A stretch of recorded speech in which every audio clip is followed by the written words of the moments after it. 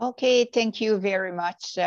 Alors, bonjour, good morning or good afternoon. Welcome to all of you to this webinar on postgraduate programs. My name is Denise Amiot, and I am the CEO of Colleges and Institutes Canada. And it's my pleasure to say a few opening remarks today. Alors, pour les participants francophones, cette session est offerte en anglais avec interprétation simultanée et vos questions et commentaires seront bienvenus dans la langue de votre choix. So first, I want to acknowledge the land on which we are hosting this virtual event today. It is the traditional unceded territory of the Algonquin Anishinaabe people. As you will learn today, postgraduate programs have been a topic of interest for us at Colleges and Institutes Canada for quite some time. And we can finally share some of our insights that we have obtained through our internal research that we conducted. So those of our members that offer them or intimately familiar with their own postgraduate programs, of course. Yet, when we mention the merits of these programs at the federal level, you may be surprised to know that we have been unable to provide the level of details to match the level of interest. The interest is strong. First, because these programs intersect advanced learning and applicable skills. Yet the questions remain because little is known about the national picture until, in fact, today. The research we're presenting is part of an ongoing effort from Colleges and Institutes Canada to showcase in detail how our members are actively responding to student and industry needs in shaping the skilled labor force of tomorrow. And we know that with the shortage of skilled employees, this will only increase. There will be more and more people that will want to pursue education, hence the importance of the postgrad. So, those postgrad are also important tool, as you will see today, in bridging newcomers to labor market shortage, a critical risk in many regions across Canada.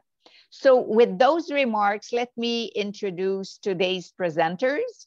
So from Colleges and Institutes Canada, Holly Skelton, who is the Director of Planning for Canada, Andrew Champagne, who is the Manager of Mobility Programs, and Peter Soras, who is Senior Research Analyst, Strategy, Governance, and Research. And finally, it's my pleasure to introduce our guest speaker, Vinay Chaudhary. Vinay is the founder and the CEO of Worldwide EduConnect.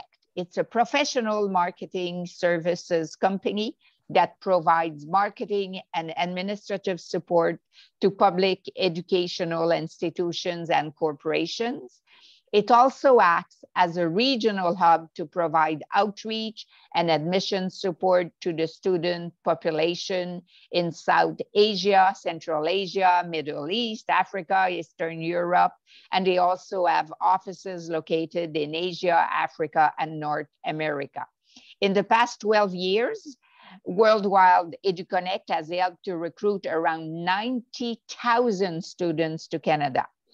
Vinay is also a postgrad from Western University, but a proud recipient of an honorary diploma from Fanshawe College. So Holly, the mic is to you now, or the screen. Terrific. Thank you so much, Denise. And it's a real pleasure to be here today to share some of the excellent work happening at Colleges and Institutes Canada.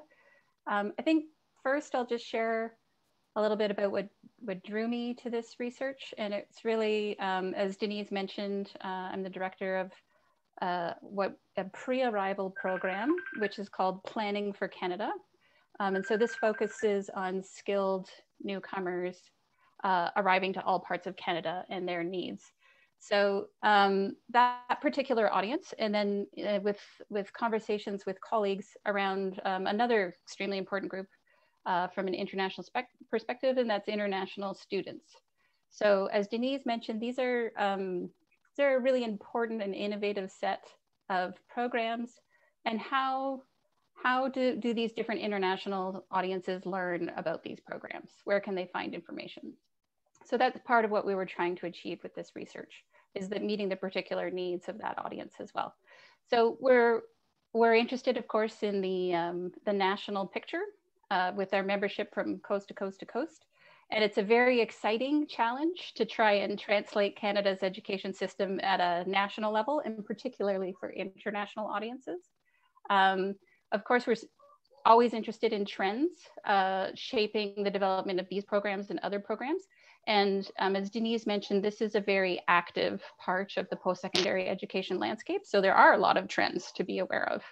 And of course, we want to deepen our own understanding of the post-secondary education sector, and we want to share with our members. So I think this is a really wonderful thing that we can do together, because of course, you all know your own institutions and your provincial landscape, but you may be less aware of other provinces and territories and what their offer is. So if we turn to the next slide, we'll talk about the growth and enrollment as we move along. So why post-grad certificates? Oh, we have the slide in French, which is nice. So what we see, some things that drew our attention here, of course, as I mentioned, the international perspective. But it's difficult to miss the exponential rise in enrollments in these programs. And of course, that goes hand in hand with the rapid expansion. And so this I find really looking forward to digging in deeper as we move forward with this research to understand the focus, the areas of study that we see as being extremely common. One of the next areas is looking at labor market outcomes and understanding any particularities for particular areas of study. So does the rapid expansion match changes in the labor market? And how does that map geographically across the country? My colleague Andrew will speak about this a little bit later on, but this is a part of the post-secondary education landscape that has purposefully been opened up for innovation by the provincial ministries of education. So this was a trend that I believe began around the 2000s, where we saw the creation of a lot of applied degree programs. And also we started to really see more and more of these post-grad certificates and diplomas. And as Denise mentioned, you know, especially regarding speaking about skilled newcomers, they're not starting their post-secondary education journey. They're continuing it, and they're translating their prior education and experience into the Canadian labor market. And these programs are very much building on existing qualifications. And I think this is something that we'll come back to a little bit later in this presentation. So on the left, you have two charts, one in orange and one in blue. And this just tracks the growth and enrollment in these programs over a 3-year period. My colleague has put in the very technical StatsCan term. So in English, it's post-career technical or professional training programs. So this is how StatsCan classifies these programs. And of course, we like to use StatsCan data whenever possible for the full national level picture. So in orange is just total enrollments, all students. And below is in blue. So both lines are trending upwards, but the growth in the blue line is over 100%. And so if we plotted that out up until this year, perhaps before COVID, the pandemic situation, I'm sure we would see a continuation of that line and the sharp upward trend. And in fact, this growth in these particular programs for international students is even stronger than the overall growth that we see. So these are obviously very important set of programs when we speak about international students. So next slide, please. The research thus far, we just completed phase 2 over the summer. Phase 1 was completed last spring, just sort of the outset of the pandemic. And we do have some future phases that we would like to pursue. And we'd very much like the opportunity to speak with you about how we can do that, the next phases together. So just quickly, the first phase was an environmental scan. We worked with an expert consultant from the post-secondary landscape who conducted a series of structured interviews with a dozen or more key stakeholders, so representatives from member institutions, provincial regulatory frameworks, experts, Council of Ministers of Education of Canada, international education experts. And so we ended up with a very nice internal report that provided some key insights that then led us on to the phase 2 and future phases. This is not a very well documented part of the post-secondary education system. There's not a lot of literature available. So these first person interviews were essential to better understanding the lay of the land. So just to, my colleague is going to speak a bit more about this after, but in this environmental scan, we looked at the history, when and where these programs first emerged. And again, for myself, there seemed to be some links early on with immigrant bridging programs. We looked at the credential frameworks in the different provinces, and we looked a bit at the provincial data. So when we look at phase 2, this was a very much a quantitative exercise. So if we move on to the next slide, please. This was completed by my colleagues here, Petter, and my colleague, PJ. And so this was a very extensive exercise, to say the least, that took several months. So it came about in 4 phases. So first off, it started with data collection from member websites. Sounds simple, right? Except there's more than 100 websites, and all the websites are structured very differently one from another. Then it moved on to a data cleaning exercise. After the data we'd removed duplicates and that type of thing. Extraneous data, they moved on to data categorization and tagging, and finally analysis. One of the significant challenges when we look at these programs is around the terminology or the nomenclature. So they're known by a lot of different names. We have post-diploma certificates, post-baccalaureate certificates, postgraduate certificates, advanced certificates, advanced diplomas, attestation d'études collégiales. There's really, like, going by the terminology, it's not possible to say, oh, this name, it must mean this. But in fact, as we mentioned, these are programs that require some prior post-secondary education before entry. So that's the hallmark of these programs. These are not they're not entry-level programs. If we move on to the next slide, please. That's what we looked at. We went through, while doing this exercise, we also took the opportunity to look at the other programs.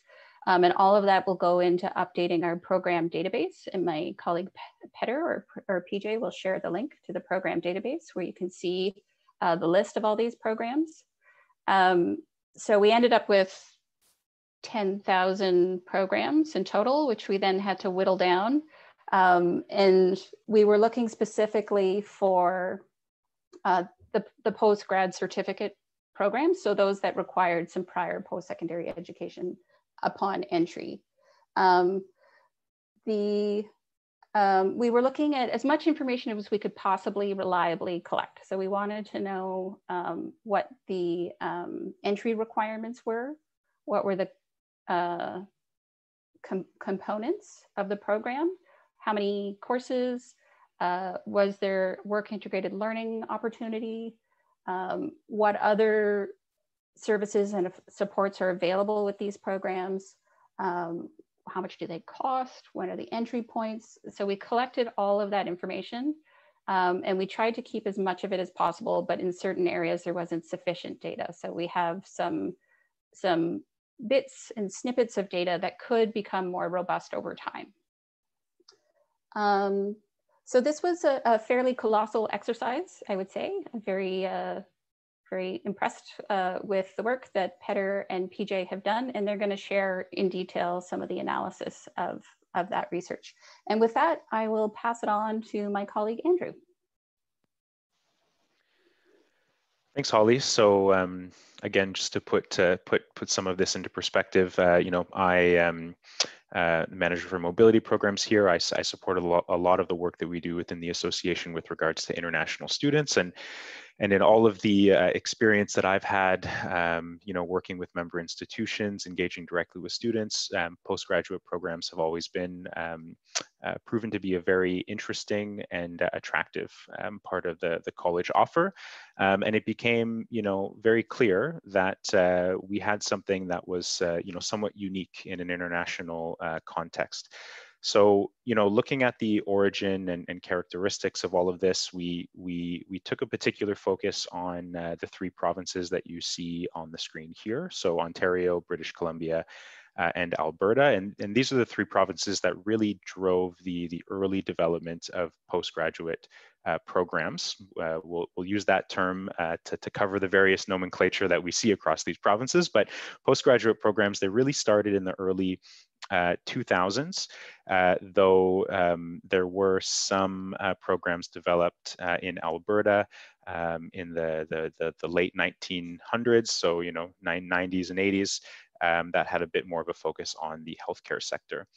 But there were some common factors that kind of came together to incentivize, you know, provinces and institutions in these provinces to go forward with the development of these programs. And it kind of boils down to, you know, demand from industry for job-ready skills from post-secondary graduates, demand from university students for a bridge to the labor market, demand from college graduates for a focused set of skills, and as Holly mentioned, openness of provincial governments to innovation. And subsequently, they tend to be, you know, these programs tend to be vocationally focused and are usually intended to give students with prior post-secondary education more advanced skills to bridge to the labor market. So they're generally relatively short in duration and often have a work placement component. Obviously, very attractive to Canadian students who are looking for, you know, more hands-on experience at the post-secondary level, perhaps having graduated from a program that did not provide them with an opportunity to do a work integrated learning component or a co-op. And we often hear from colleges that you know, the university next door is a provider of many students who come into these postgraduate programs. But if we can go to the next slide, we'll talk about again, some of the external factors or surrounding factors that supported the development of these programs or the emergence of these programs. So in the sort of, you know, early 1990s, there was a really focused or concentrated call for more college applied research funding. And national sector councils, again, focusing more on sector-specific training opportunities.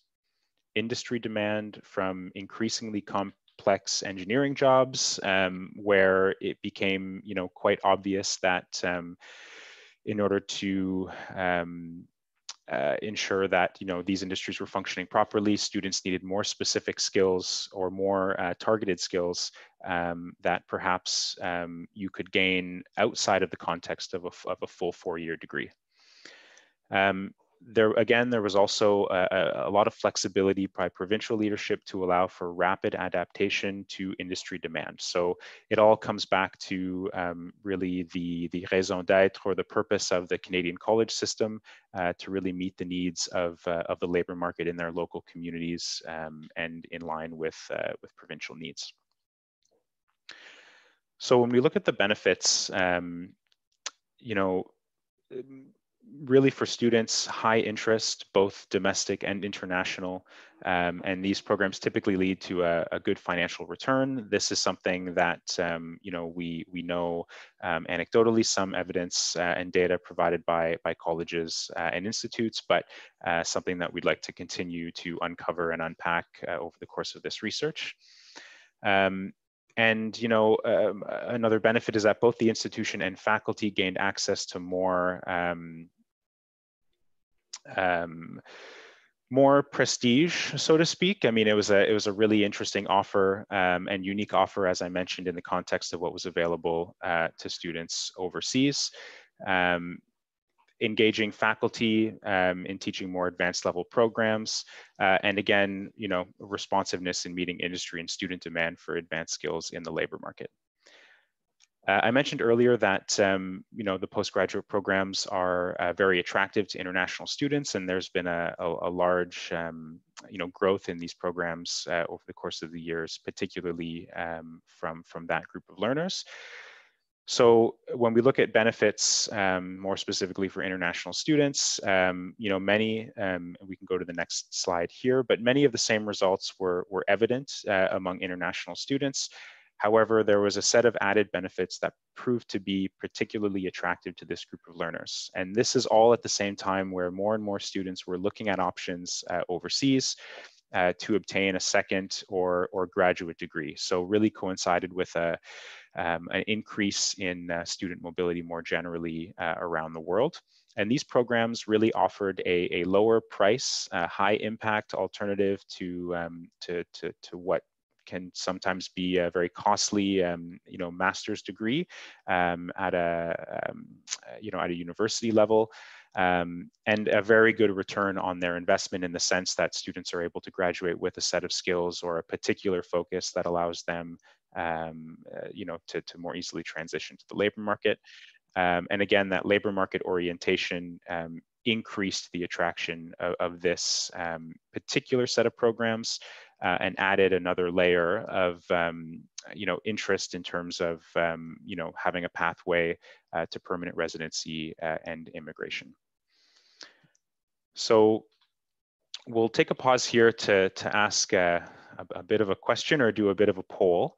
So feel free to yeah, respond here on the screen. But so in your opinion, where do postgraduate programs hold the most potential for positive impact on the Canadian economy? A, providing advanced skills training for Canadian graduates and contributing to job readiness, providing a pathway for skilled immigration in areas with labor market shortages, or you know, and if comfortable, please share some of your additional thoughts in the chat. So this will be open for a few seconds here, 30 seconds perhaps, and we'll share the results with you when they come in.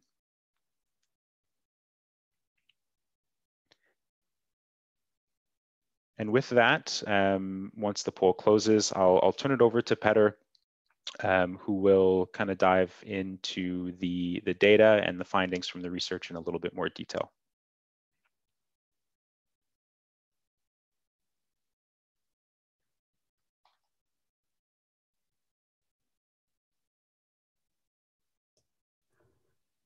Thank you, Andrew, and thanks everybody for being here today.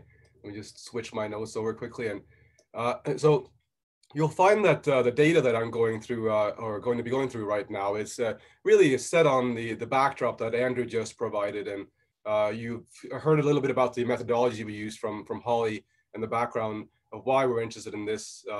And we're really trying to triangulate between a few different ways of looking at this. So we've looked at sort of the history.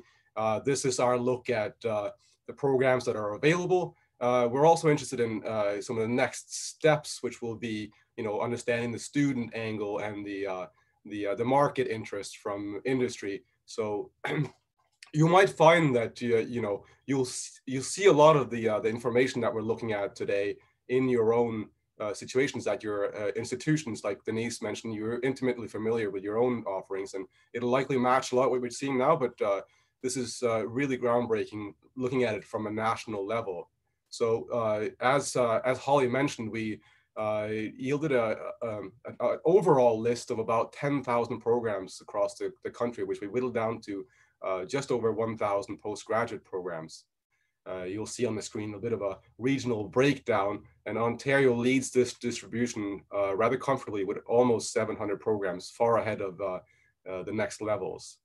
And to give you some sense of comparison, when we last counted these type of programs in 2019, we counted less programs in every region except for Yukon.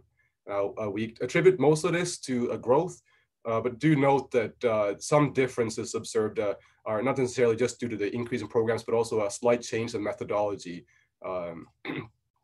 So going to the next slide, the methodology relied heavily on, as Holly mentioned, looking at the requirements of these programs. So we went into the research with the assumption that programs would be mostly aimed at degree graduates.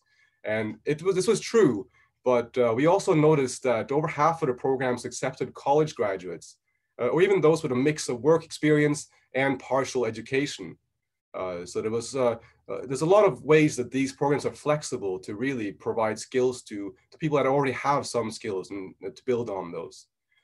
In addition, we also noticed that most of the programs mentioned some form of language requirement, and this was the most direct nod we saw towards international students. They're really angled at students from across the board, including Canadian students, obviously. We also included 16 programs from Quebec that require partial post-secondary studies rather than a full credential. And this is because these types of programs aren't, they're less defined in Quebec. So they're included in that category of AECs, the Attestation d'études collégiales, and it's a wide range of programs in that. Looking at program length in the next slide, we've noticed that a majority, not a majority, but a large part of these tended to be just around 1 year in length. And a small number of programs also mentioned the length of two years. You'll note that we didn't find data for every program here. And this is, of course, due to the data sources that we're looking at. Now, this idea of the length of the program, it has important implications for particularly international students that are considering the pathway to immigration, where a 2-year program would actually be preferred compared to what we assume would be the interest of Canadian students that would be interested in a faster pathway into the labor market, where a 1-year program would be more useful. We also looked at work integrated learning, as Holly mentioned, and that'll be in the next slide here. You notice again the sort of an ongoing trend that no data available for a large part of these programs. But as you see, a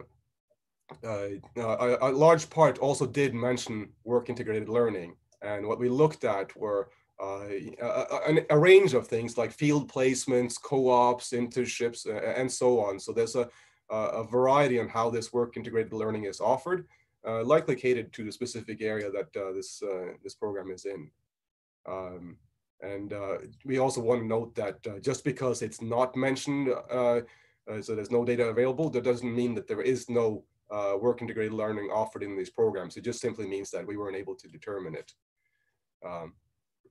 So looking at program intakes, so this is also an important thing to look at for these, in terms of flexibility. And again, of course, not a lot of data available for all these programs, but the trend seems to be to a fall intake and also some overlap in terms of accepting an ongoing intake, which is something that we see that's quite special about the college system.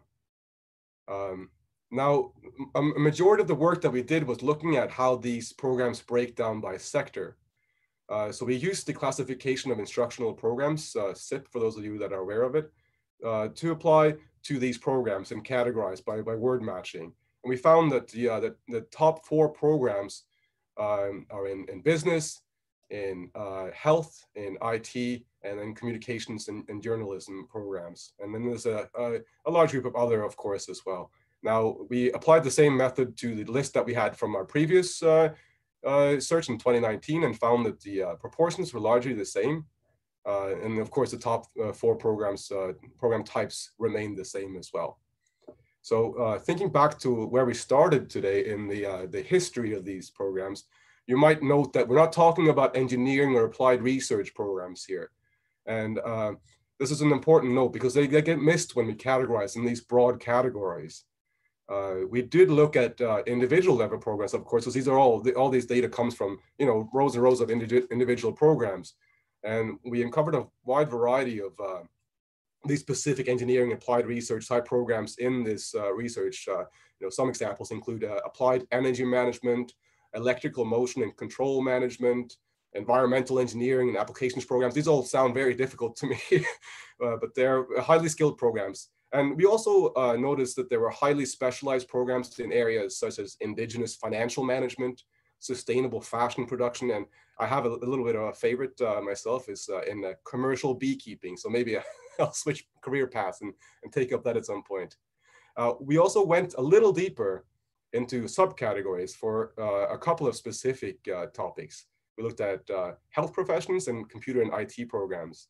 And we revealed that these postgraduate programs, they provide graduates with skills in administrative and management skills, and nursing skills, in programming skills, and very specialized skills in diagnostics. So this part of the study would be very interesting to follow up by applying a regional dimension. And our hypothesis is that the specific health programs or IT programs are offered where there are labor shortages in both those areas. Now, to sort of sum up all this data, and you know, we can take more questions about this later, of course, because there's obviously details that are you know, more interesting than other people and across the range here. But just in general, we saw that there's been a strong growth in both the number of programs offered nationally and the number of students enrolled. For international students, the added benefit of a pathway to immigration has likely been a determining factor in all this. And just speaking back to the data from Statistics Canada, we think that you know, not all the student numbers are revealed in this data because, as we've spoken about at length in this webinar today, categorizing these programs is very difficult, and fitting them into pre-existing categories becomes a hard task. Now, we also looked at, of course, the Ontario and BC and Alberta origin story, and these three provinces have retained their advantage in terms of the number of programs offered, and this is where a lot of the growth happens. And a majority of these programs offer a quick turnaround of 1 year, and a strong number of them include work integrated learning as well. And then we noticed that, of course, as we just mentioned, 1 in 3 programs provide skills for business management and administration. And of course, significant portions provide skills in health and IT. And as I mentioned, many programs are very highly specialized. I'm just going to pass the mic back to Denise for some concluding remarks, and then we'll move on with the show. Thank you very much, Peter. So as you can see, this is really groundbreaking overview because it's national. And of course, it reveals that more research needs to be done. We know little about the labor market outcomes of postgraduate students right now. However, a recent Statistics Canada data reveals that graduates of these programs in Ontario specifically earn less than those in other regions. Why? We are also expecting an upcoming Stats Canada research piece that will show the student side of our research, and that should be very interesting. And we also know that sector and region specific deep dives, similar to what Peter just showed you for health and IT, would help understand the underlying nuances and help further identify what specific skills these programs impart in their learners and why do they want to take those. So on another level, our research shows the increasing prevalence of these programs. And despite regional differences, we know that they share important similarities. So this further suggests that they are definitely meeting an important demand among students, but also employers. So for us at Colleges and Institutes Canada and for our members, the question is, how can this help us prepare for the next 5 years and the future beyond that? So I'm leaving you with 3 key points. So first, there remain key labor market gaps that have only been exacerbated by the pandemic, and postgraduate programs, we know, provide an important means to close these gaps. Second, Canada continues to be an attractive immigration destination for skilled newcomers. And we know that postgrad programs give us an advantage in this area, especially as a way to help the quickly transition to the labor market, because those programs are focusing on in-demand skills in a Canadian context, a bit like the micro-credentials do, but on a shorter time frame.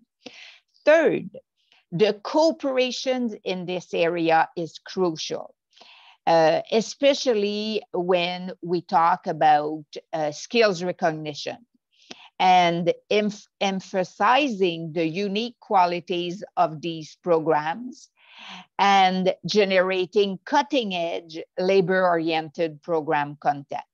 So our organization is committed to strengthening the system. That's our mission. But what we want to do is continue to drive knowledge and help members build their own capacity to design and deliver relevant programming in a way that will be not only sustainable, but beneficial for their students and for Canadian society more broadly. So, of course, we will continue to advocate for the value of postgraduate programs as a way to help learn, upskill, and quickly transition to the labor market. And now on to our final segment, where Andrew will discuss international student experiences, specifically with our guest, Vinay Chaudhry, who specializes in international student recruitment and marketing. Over to you, Andrew. Thanks, Denise, and thanks, everyone. I think this was a really interesting overview of the research that we've done, and really, challenges some of the assumptions that we've made. In some cases, some of those assumptions prove to be true, and in others certainly gives us other paths of research or further inquiry to learn more about them. But we're very very fortunate to have our guest Vinay here with us to talk a little bit more about how these programs have evolved over time, and how how international students have been interacting with them. And so I would also invite anyone in our attendees, if you have any questions over this period, please feel free to type them in the chat box. If time allows, we will gladly address those. But just to get us started, Vinay, is there anything about the outcomes of this research that you find to be surprising? You can share your views on that. I'm not surprised at all. In fact, the only surprise I had was, I thought that the number that we had in the data of how many students are there is on the lower side. I thought, again, it is about how Statistics Canada is probably categorizing these students, that I think they were still underrepresented in the data. But I'm not surprised, especially in the international context. I think these programs, they fill a very, very important void. In the educational system in most developing countries is very academic, very theoretical. So this is what students need to link to the labor market. They need some hands-on skills, and a lot of them, they just opt for these programs because there's lack of these kind of options in their home countries. So that becomes one of the big drivers, apart from their interest in immigration, but also a lot of them, they feel they're at a dead end of their careers after doing their graduations in their home countries and not really know how to use some of the knowledge that they have they've gained over the last 3-4 years. The only other thing that I would want to say here is out of the 90,000 students that my company has recruited over last a decade or so, half of them have been to these kind of programs, which is also something which is very surprising, considering only probably 15 to 20% of the programs in any college are post-grad certificates or something like that. So those 20% programs actually have around 50 to 55% of international students. So they are much more important for international students than domestic students.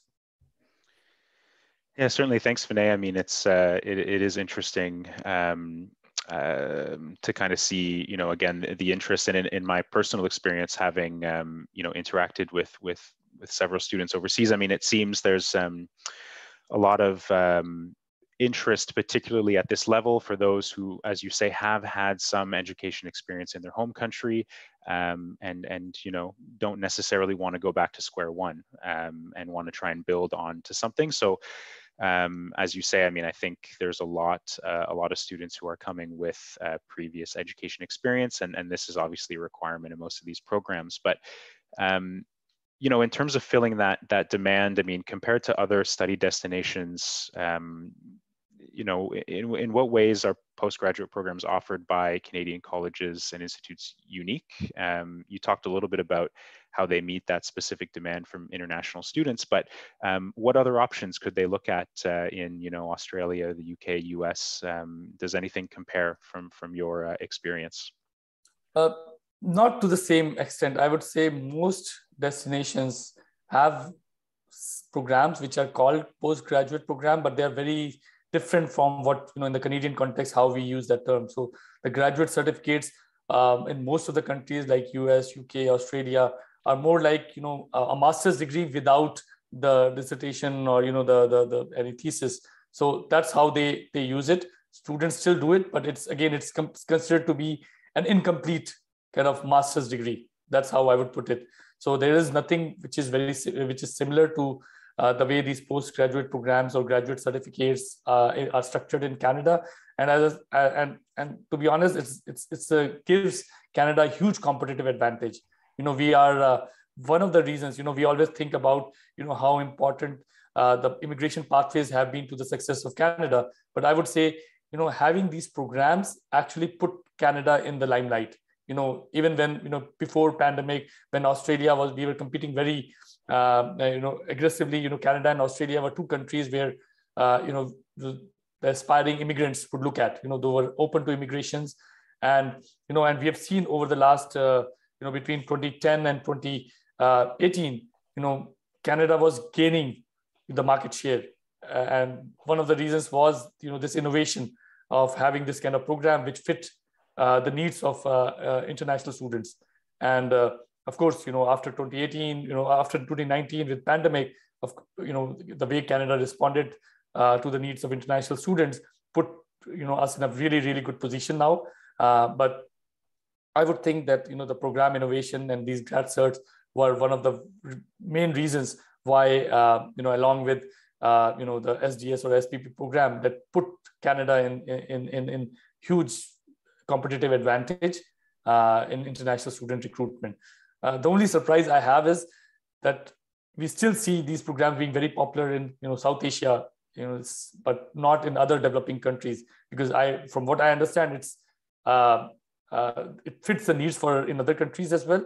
It's just that we have not probably done such a good job in marketing the value of these programs to the students in Southeast Asia or Africa, and I think we should be looking to do that, because from my visits and from my experience, I have offices in Vietnam and in Kenya, and I see that when we talk to the students, they really need these programs, but they really don't see them in the same way as the South Asian students.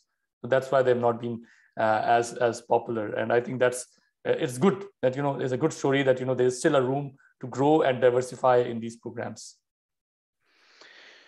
Great, thanks, Vinay. I mean, you talked a little bit about the again, that driver or the interest for students from that pathway to immigration perspective, but and Petter mentioned a little bit about that kind of interplay between the length of the programs. I mean, we know from a Canadian immigration perspective, there are clear steps that students can take from a study permit to a postgraduate work permit and beyond. And often to get a longer work permit, you typically want to be taking a program that is at least 2 years in length. So, in what ways do you think that these postgraduate programs, first of all, help students succeed in Canada's labor market? And is there anything that you think colleges and institutes can do better?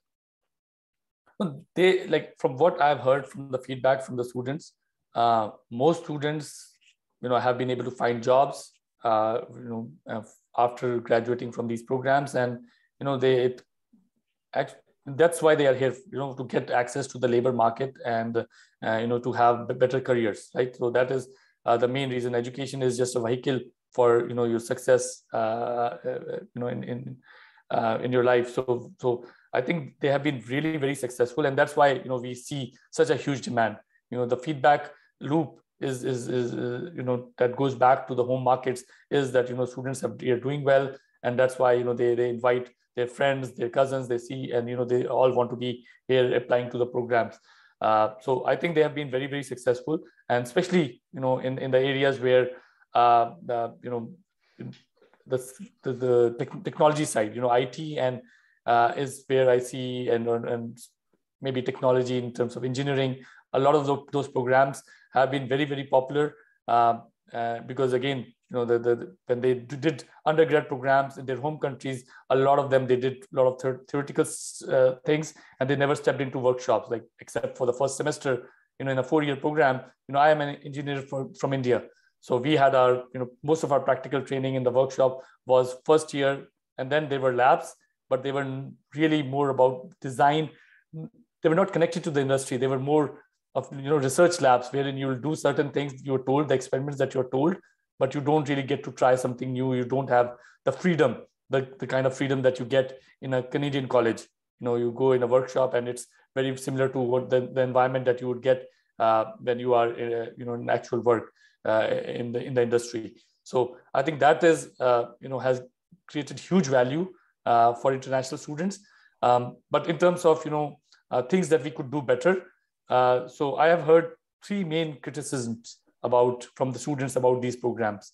The first one, I've alluded to before, that they are very popular in South Asia. So almost 70 to 80% of the classrooms, especially in the programs like an IT or a business, have students coming from South Asia. So that is, I think, a real big challenge that we need to address. A lot of colleges have become very comfortable because it's a low-hanging fruit. There's such a huge demand that they can fill in their classrooms very easily without, investing in different countries to diversify the programs. So that has been a biggest challenge. And from a student's perspective, when you are coming in and sitting in a classroom and don't get a lot of exposure to the diversity that Canada has to offer, you don't get a lot of contact with local students, then you are in some ways, in terms of your readiness for labor market, you are not ready yet. You might have the skills, technical skills, but in terms of soft skills, the things that you would gain from interacting with people who have been born and raised in different other countries, in Canada, you don't get that kind of soft skills as much. So that soft skill gap is definitely there. The second criticism is, again, because of the duration of these programs. Most of them are 8 months. You don't have as much of hands-on experience in terms of going out in the industry. A lot of work related opportunity work are more internal. So the component is still more lab-based or some project-based. It's not really actually getting a co-op or an internship in the industry. So I think there's going to be a huge value if, instead of having an 8-month program, you move into a 1-year program, but have, at least 2 to 4 months in the industry. I know there are challenges in this, but I think this is, especially for international students, they would need, more work placements in these programs. And the third, and I think another important criticism is, which is the way, we talked about it. You were talking about, the pathway to immigration. Now, a pathway to immigration requires, a 2-year, education in Canada to get the benefit of, getting into express entry stream. So, but most of these programs are designed like standalone. So a lot of students, what they end up doing is they take 2 programs which are not connected to each other, just to have 2 years of post-secondary education in Canada. So they would take, for example, supply chain management with international management. They're not linked at all. They're doing 2 different things. And the job that they get is based on whatever they did in the second program. So in terms of, they did international management, they try and look for a job in international. The first year is kind of gone waste, to be honest. And that's where I think the colleges need to really look at the benefits to the students from their perspective. It would be great if they would have those bundles, in mind when they're developing these programs. So if I'm having a project management, there should be another program that leads, that, the project management credential can lead into. So advanced project management, right? So something of that sort. So they should always be they should think through when they're developing, and they should be always developed in bundles for the benefit of international students. This is especially true for, colleges in smaller communities. A college in GTA or a Vancouver, because they have so many options, students can find related programs. But, if you were to go out in Northern Ontario or some other provinces, it really is difficult. They don't have a lot of options out there. So even if you have less options, there should be options that make sense for international students. So these were the kind of 3 things that I think that we need to work on for these programs. Great. No, thanks, Vinay. I mean, I think those are some really important things to consider, and it's really imperative for colleges to continue to, improve the delivery to meet the demands of the students, be very intentional about diversity in the classroom experience, and, really make sure that they have, the product, the service, the education that the students are receiving not only meets the skills that are required of them to transition to the labor market, but also taking into consideration some of the requirements from an immigration perspective. So just going to see, we don't have any questions in the chat, but perhaps there are some of my colleagues may have a follow-up question or a comment they'd like to share. Feel free to jump in. Thanks. Go ahead, Holly. Yeah. Okay, great. Thank you very much, Vinay, for sharing that. It's very important, I think, the points that you're raising. I just wanted to add, during the pandemic, with the change in discussion around essential workers, particularly in the healthcare sector and the labor market shortages, and I think something that we all knew, that very large numbers of people in the healthcare sector have an immigration background. So I really wonder, this for me is something that I'm really keen to know more about. And I know many of the members offer postgrad certificates in the health sector. So I really feel like now is a time that would be very beneficial for us to focus on those programs, particularly around this immigration angle, not, both for immigrants that are here, regardless of their category, their immigration stream that they came in. There's so many people that are here that have health credentials that are not recognized and are not able to work in their field. There's a huge labor market demand. And then of course, with international students, those that are interested in the health sector, how can these programs help address the whole circuit of issues around credential recognition in the health field and large labor market shortages? So this is something that I'm extremely interested to learn more about. So thank you very much. And over to Denise, I believe. it's more, pardon, it's more an observation. There are many countries in the world where people graduate, but they cannot find jobs.